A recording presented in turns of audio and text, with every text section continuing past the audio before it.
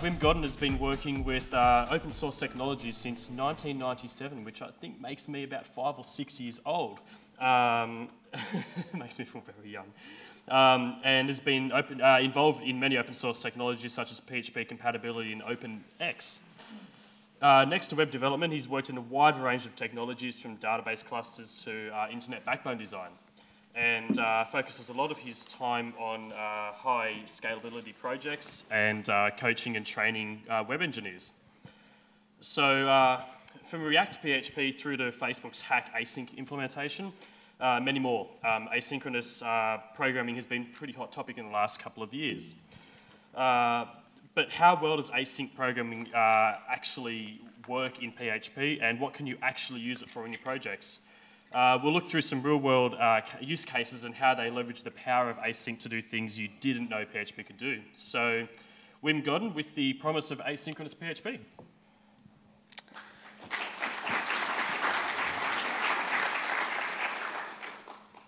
Good morning.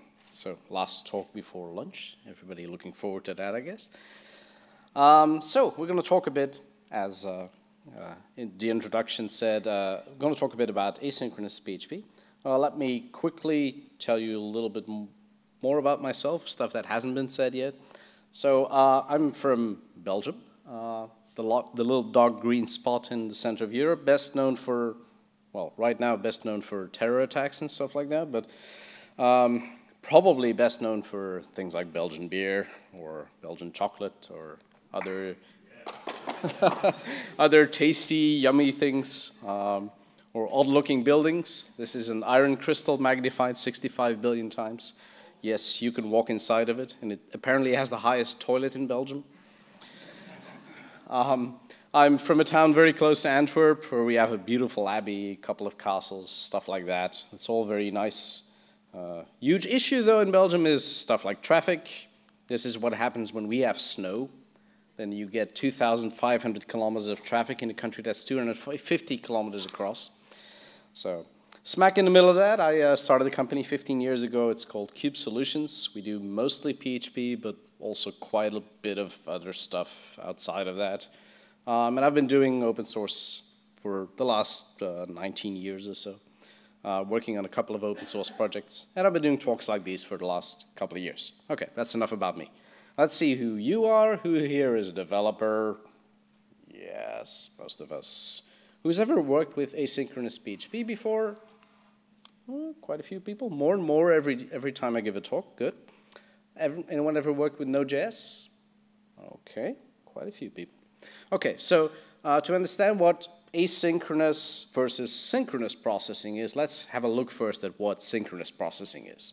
So let's imagine we have a web shop, and at some point somebody orders and makes a payment. Then we're going to insert that order into the database. We're going to check if the payment actually was done, if that person didn't try to fake it somehow, get around it. And once we check the payment, we're going to update the stock information, and then we're going to make a call to Federal Express to have it shipped, and then we're going to send a mail, and then we're going to send that person to the thank you page.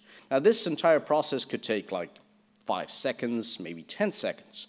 We don't want our user to wait that long.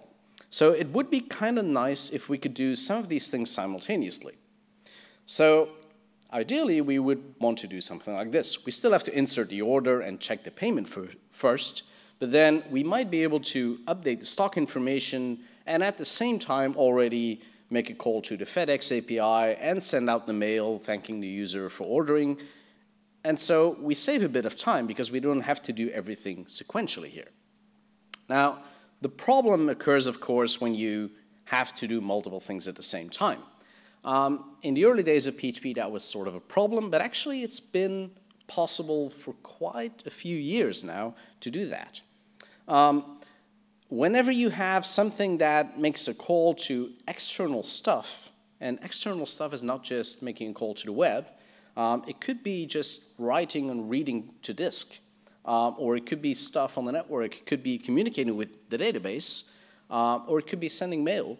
Anything that talks to stuff outside of your code, you get what we know as blocking I/O.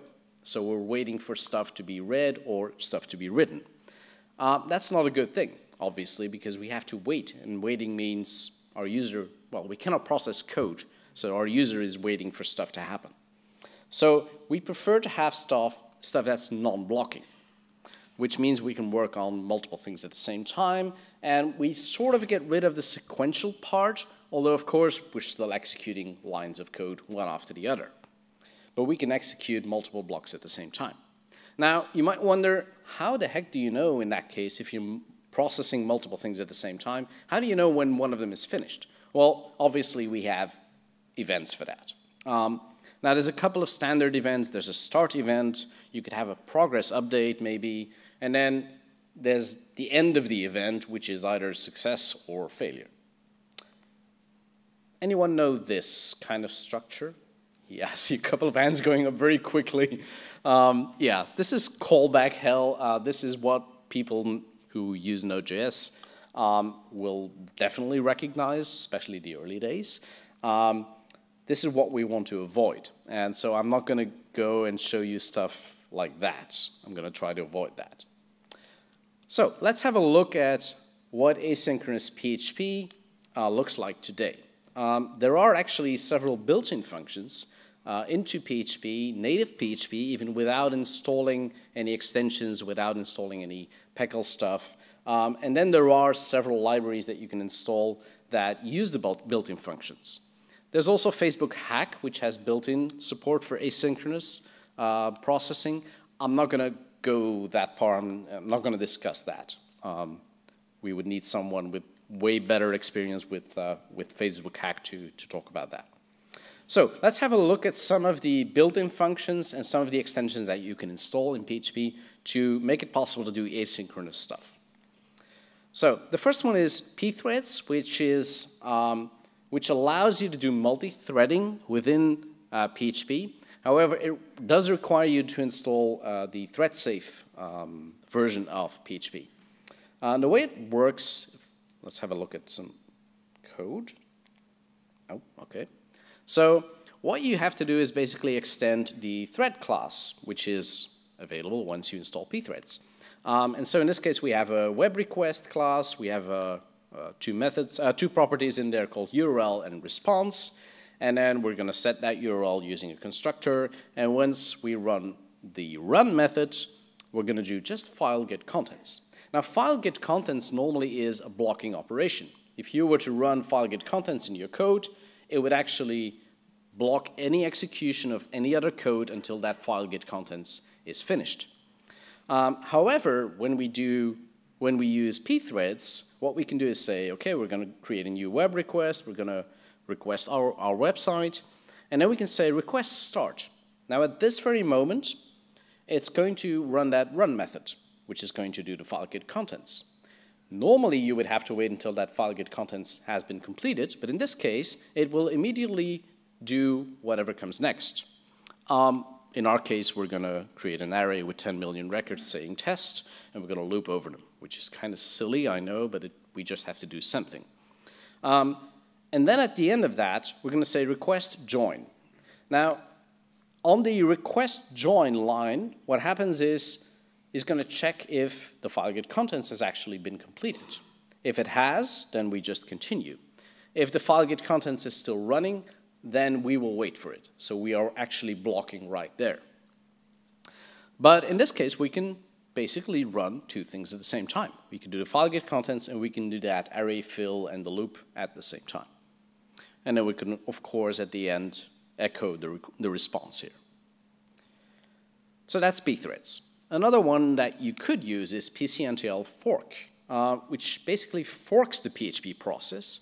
It doesn't use multi-threading. It creates a new process.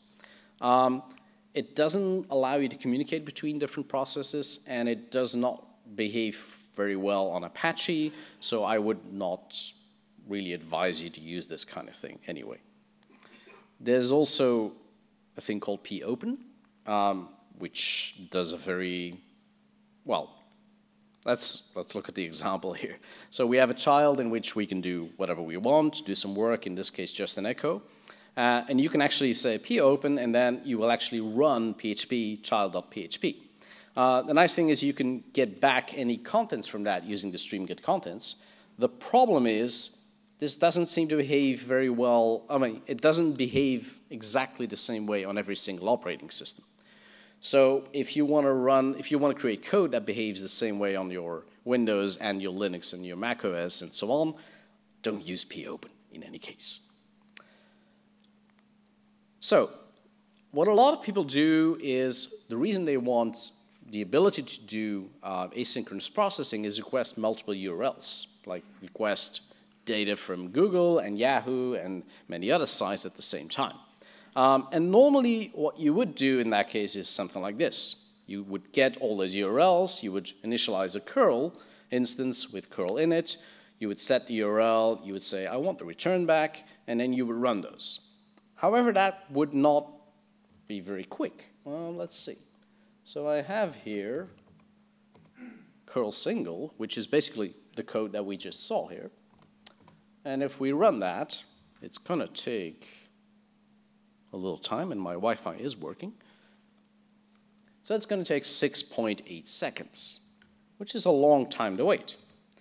However, we could rewrite that using a built-in functionality in PHP using curl multi. The code looks a little bit more complicated because we have to initialize curl multi, and then we have to initialize every single curl handler, and then basically we say at some point curl multi exec, and it's going to run all those requests. The big advantage of it is that it's slightly faster. Curl multi, and so instead of 6.8 seconds, it now runs in 2.5 seconds, because basically we're doing those requests simultaneously. So this is kind of neat. Of course, there's another way of doing this as well. Let's imagine that you have a big chunk of code that takes 400 milliseconds to complete, and basically within that code there's a section that takes 100 milliseconds, another one that takes 100, and a third one that takes 100. And then the additional 100 is sort of overlapping between those three. So one way to make this asynchronous is to say, okay, I'm going to keep my logic that binds all the things together in the main.php, and I'm going to put the other things in 3 separate files. And then instead of including those, I'm actually going to call those using curl and set the timeout to 1 millisecond, say exec and close. So basically you're just making 3 web requests. Please don't do this. There's a couple of reasons. The reason I illustrate is because I've seen a customer do this. And this works, but you don't get any feedback. You don't actually know if those subcalls are successful. You don't get any response back. So it might work, it might not work. You have no clue, actually. So this is not really the right way to use curl as an asynchronous processing system. So if we look at PHP and the different libraries that it can provide, there's a couple of event handling libraries that it can use. Most of these are PHP extensions. Most of them are available through PECL. There's libevent, which is best known because it's being used by things like memcached. There's also libev, which you cannot use on Windows, and there's also libuv, which is sort of the, I think, the newest one, the most modern one. However, you don't need any of those to do asynchronous processing in PHP. You can use standard stream select, which has been around for quite a while. Now, I want to illustrate asynchronous processing with one specific library, and I think it's the best known one, which is why I'm using this one. It's called React PHP. Has anyone ever used React PHP? A couple of people, okay.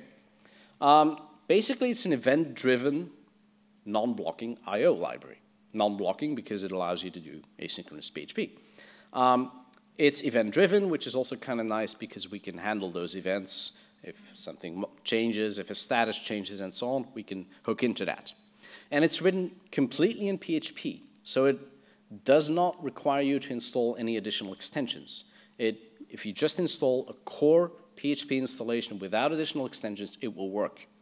It can use some of the other libraries as well, and it will have some advantages then, but it can run without them as well. And it implements what we call an event loop. And the event loop is sort of the basic system of the asynchronous processing engine of React PHP. So the event loop is based on what we call ticks, not the animals that you want to avoid, just a standard one tick is one loop iteration through the event loop. It also provides timers. Two different ones, a one-time timer and a periodic timer that runs every number of seconds. And every single time you have input and output communication in React PHP, you can hook on a callback system. So that way you can attach events to it. I'm going to illustrate it with a couple of examples. These are sort of the very simple, basic examples that you'll find everywhere.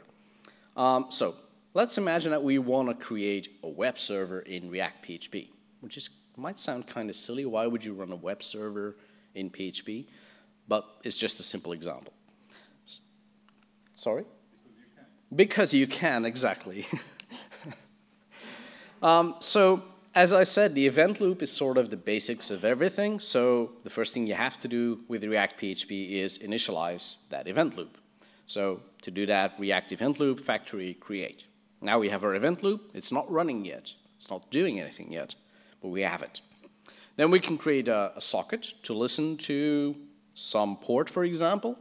And we need to attach that to the event loop so that if anything happens on that socket, it will trigger an event. We tell it to listen to port 80 because usually that's where a web server listens to. And then we can say, okay, I want to attach an HTTP server. Now, React PHP has a lot of functionality built in, and there's a lot of additional code that you can find on GitHub that extends onto the basic React PHP project.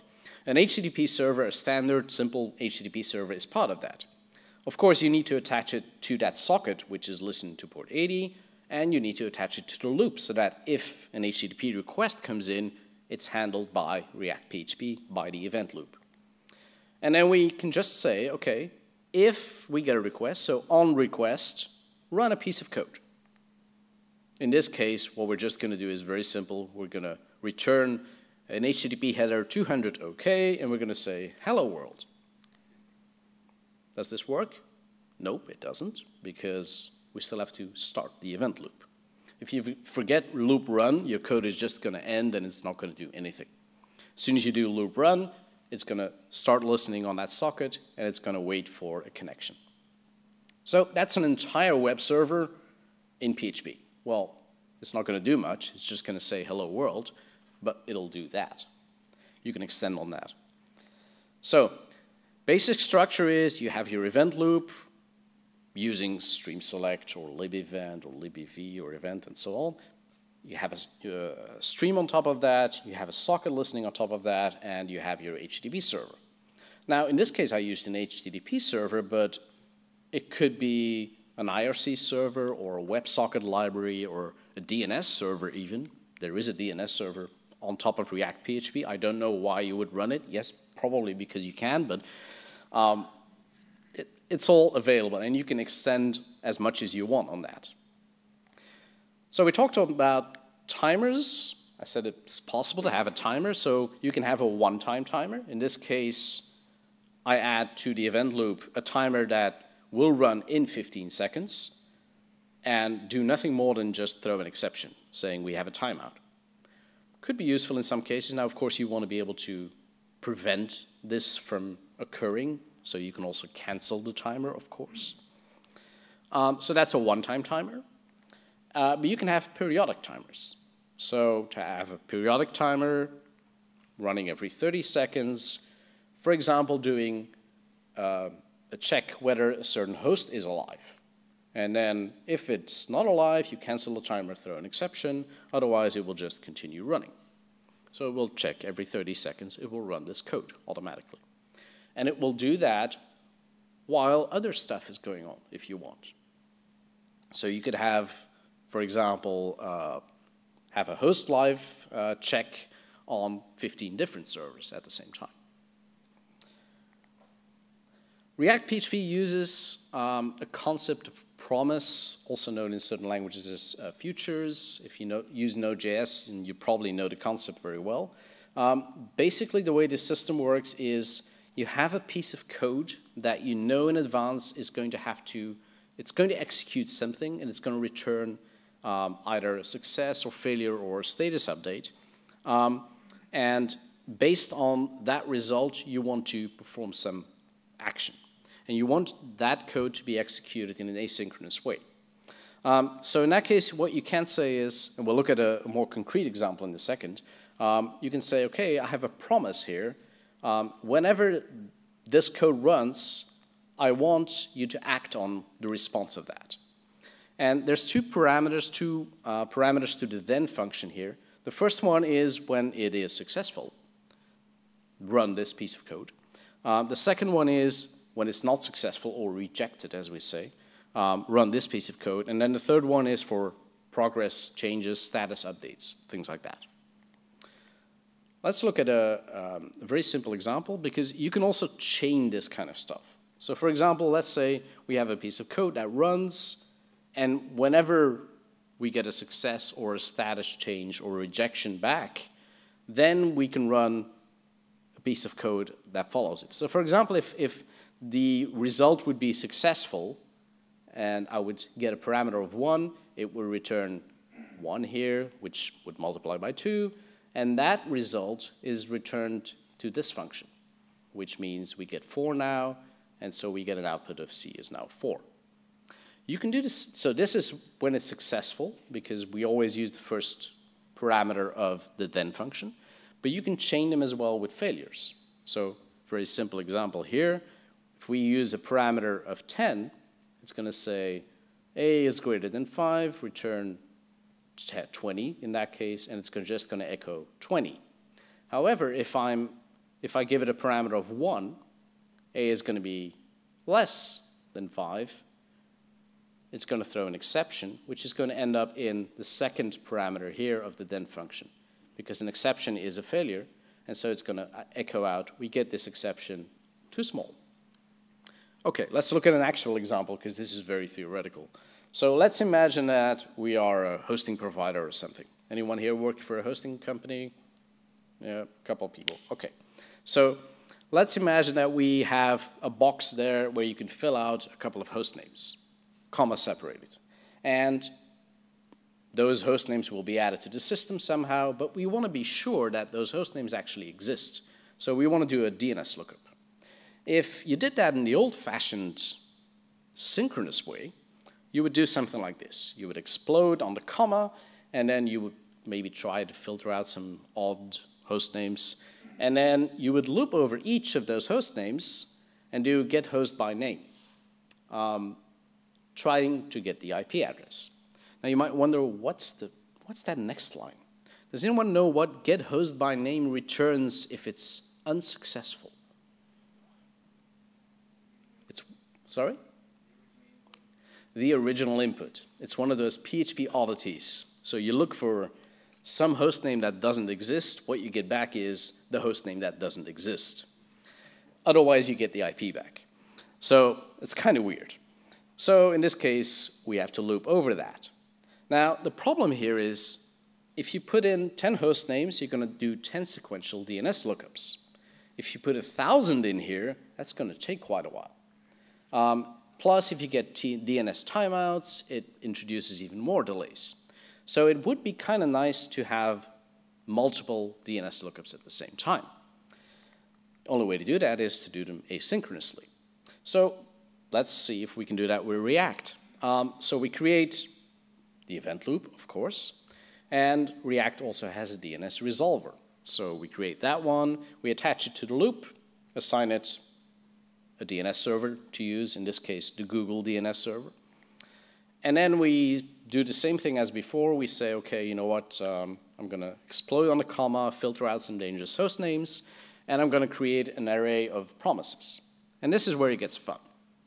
So we're going to loop over those host names, but instead of doing the DNS lookup right away, we're going to say, okay, use that factory here, the DNS resolver, and resolve that host name. And if it's successful, return the host name and the IP address. Otherwise, return nothing. It's blank. This code will not run yet. Nothing's happening yet because we didn't start the event loop. Now, of course, we need to get the output of it somehow. And there is a way to say, okay, when everything has been completed, when all the DNS lookups have been completed, then start processing the output of it. And the way to do that is by saying react promise. If all these promises have been completed, then process the output. This is going to be an array of output returned here. And then you can do stuff with whatever is being returned. And then you say event loop run. This will run maybe 1,000 lookups at the same time, which could be kind of dangerous because you don't want to overload your DNS server. So you might want to sort of limit how many you run simultaneously. But still, it's going to run a lot faster than doing one DNS lookup and then the next and then the next. So that was the concept of promises, which is very useful, but it is a little bit limited because you can only get stuff back. You can't actually communicate back and forth. There's also the concept of streams, which is a lot more powerful and a little bit more complicated, but not all that much. Streams can be either readable, writable, or both. For example, a through stream or a filter is both readable and writable because you're sending something in and something comes out of it as well. You can create whatever you want in terms of streams and filters and stuff like that. A very simple example is you create the event loop. I keep repeating that. Let's say you want to read a file. You can just say, okay, I'm going to React stream a file with fopen. I'm going to run it through a filter that I wrote, an alphanumeric filter, and then my destination is going to be another file. Great. So we set up our source, our filter, and our destination. If we want to make this work now in an asynchronous way, all we have to do is say, take the source, pipe it through the filter, pipe it to the destination. For those of you who are very familiar with command line on Linux, this is very familiar, I think. It's just piping from one to the next. So you're taking the source, you're sending it to the filter, you're sending it to the destination. And you could do this on 50 files at the same time, which might overload your file system, but that's a different thing. Of course, don't forget to run the event loop, otherwise nothing's going to happen.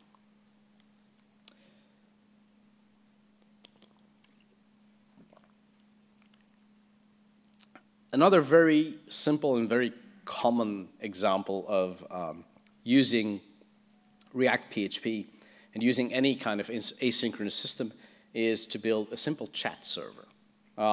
This is a very typical example, and I'm going to show it because it really illustrates how easy it is to build some advanced stuff. So we create the event loop, we attach a socket to it, we create a storage object, an SPL object storage, and we're going to keep a counter of how many clients are connected to our chat server. And then we can just say, okay, if we get a connection on this specific socket that's listening to a certain port, we're going to send a message. So if somebody connects to it, we're going to say, please enter your nickname. And that person's going to type in their nickname. And so we say, when we get data on that connection, we're going to do something with it. If we didn't receive a nickname yet, then obviously the first thing that that person types is their nickname. So we're going to store that. Otherwise, it's going to be a message that that person wants to send to anyone else connected to our chat server, which means we're going to loop over our different clients that are connected, and we're going to send out the message. Finally, we attach that connection at the bottom to our clients. Oops. We tell it to listen on a certain port, and we start the event loop. So this is an entire chat server in, 25 lines of code. So you can just run it on command line and then start connecting to it, and people can just chat away as much as they want.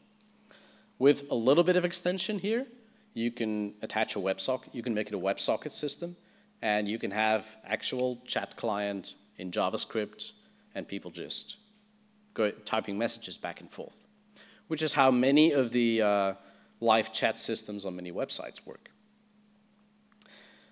The other thing you could do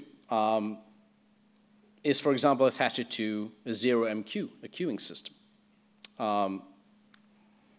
So in this case, of course, there is React 0MQ, even that exists. So what you would do is connect it to a 0MQ server here, and what we're doing in this case is we add a periodic timer. We're just going to send message every second, and we're going to send it to the queue PHP Australia with a message and then, yeah, the counter itself. So this is the sending part of it. And then the listening part is actually also going to attach, of course, to that 0MQ, is going to subscribe to that same channel, is going to listen to any messages coming in, and then it's going to do something with it. So this is very simplistic how you would connect, for example, a WebSocket library to it, and you would have messages being automatically sent out to listening basically on a certain queue here and sending it to the WebSocket to someone connected on your website. There's a lot of stuff that's based on React PHP. There's, for example, Ratchet, which is the WebSocket library used by a lot of websites. There is even a project called PHP AR Drone, which is based on React PHP and allows you to control well, one of those big AR drones, and you can actually fly it fully asynchronously, communicate with it, tell it to go up and down and left and land and all those things, which is kind of a nice project. There's a very cool video of that on YouTube as well. So the possibilities of using asynchronous processing in PHP are immense. Having one process serve basically 1,000 clients at the same time, or doing 1,000 different things at the same time is absolutely amazing. And it's something that wasn't possible 15 years ago, but with this being possible today, you can decrease the amount of time spent by your process when you have to do something, multiple things at the same time, or you can just make it possible to connect to your PHP process from external connectivity at the same time by multiple clients. Now, I want to finally put some pretty important rules and a warning as well, because this may sound like a lot of magic, but there are some restrictions, of course. Golden rule number one is asynchronous code doesn't mean it's faster code. You might be processing multiple things at the same time, but if the slowest part of your entire process is 5 seconds, then even making that asynchronously will still mean it runs 5 seconds. If you're doing an API call to an external system and that call takes 3 seconds, your code will at least take 3 seconds, even if you can do it simultaneously with other things. Golden rule number two is don't assume that your code will remain as fast. If you've been able to split up, like the initial thing that I showed with the order and calling FedEx and sending out a mail, if you've been able to split that up and make it asynchronous, that's all great, but if at some point the API call to FedEx goes from 3 seconds to 20 seconds, then your entire process is going to slow down. So in that case, it might be a better idea to put the slower parts into a queuing system and handle those offline. Which brings me actually to golden rule number three. If you don't need a response, don't wait for one. Basically meaning if you don't need to give a tracking number back from the Federal Express call that you made immediately, then don't return it immediately. Don't wait for that one. So just put it in a queuing system, make the call offline, and then send the tracking number through email. Because again, you don't have any guarantees on the speed of the final speed of the thing. And as a final warning here, asynchronous processing like in React PHP doesn't guarantee execution order. If you're doing 10 DNS lookups, you might have added them one host, then the next host, then the next host, but it might actually return the last one first. So there's absolutely no guarantee which one is going to be completed, first or second or last, which is kind of important in certain situations where you do want to guarantee that execution order. The only way to do that is by using the promises and having the then statement one after the other. So, plenty of rules and warnings, which brings me to questions.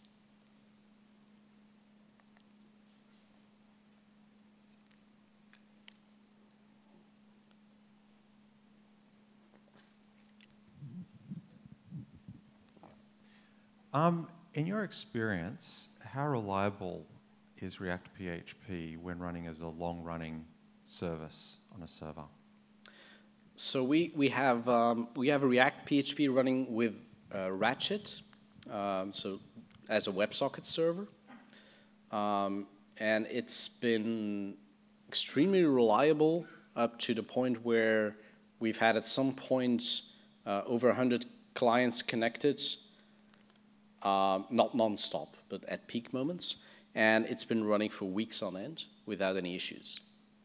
The thing you have to be careful about, of course, if you have a lot of clients connected and you have some issues somewhere in your code that causes it to crash, they will all be disconnected. So you have to restart the process automatically, which can be tricky. There's a couple of ways of doing that, of course, but that's sort of the danger, that you're not actually making requests to PHP. One client is not making a request to the web server and starting a new PHP process. It's actually one process serving multiple clients. So if that one crashes, yeah, that's a problem. The only other issue we've had was initially when there wasn't much load on it, that process would connect to a database to keep a list of clients connected to it and retrieve information from that database for those clients. And that database connection would actually time out because it wasn't active anymore. So you also had to handle those kind of things. That's the problem. You end up with long-running processes, which is not very common for PHP.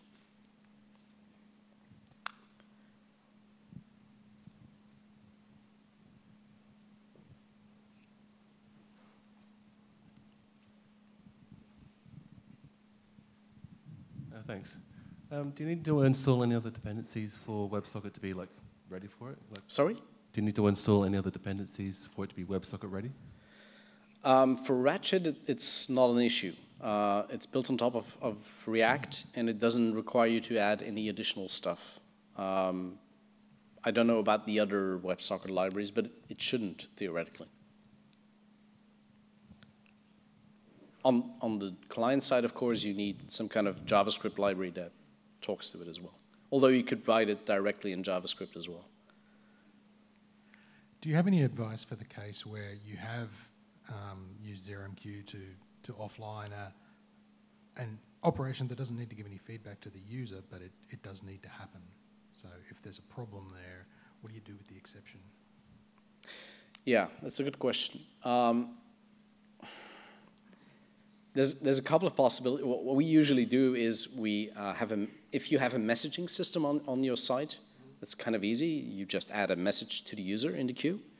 Of course, if it's like an exception, then you might not want to give that exception to the user. You might want to handle it yourself because you don't want to show that to the user. The best thing to do is to set up a separate queue where you handle those exceptions depending on what kind of exception it is. And either send them to the user or to your own internal mailing system or ticketing system, whatever you're using. But you're absolutely right. You have to make sure that you handle those. And sometimes those can be, for example, if you have an API call that needs to happen and you don't do it online, you want to queue it. Sometimes it could be a matter of retrying the API call, in which case you just put it back into the queue. Sometimes it's a matter of actually triggering some kind of event and notifying you that there is an issue. But yeah, you need to have error handling there, definitely. Thanks.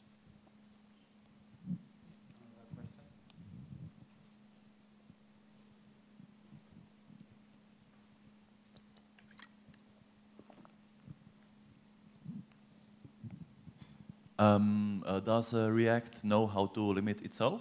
How to? How to limit itself? No, it doesn't. So that's a very good question. So what I mentioned before with 1,000 DNS lookups, there's no built-in functionality where you can say, okay, only allow this many at the same time. So theoretically, it could trigger, yeah, sort of a flood on your DNS server, or worse, if you do mail stuff with it, you could send out 1,000 mails at the same time and flood your mail server. So that's kind of a limitation, the lack of limitation.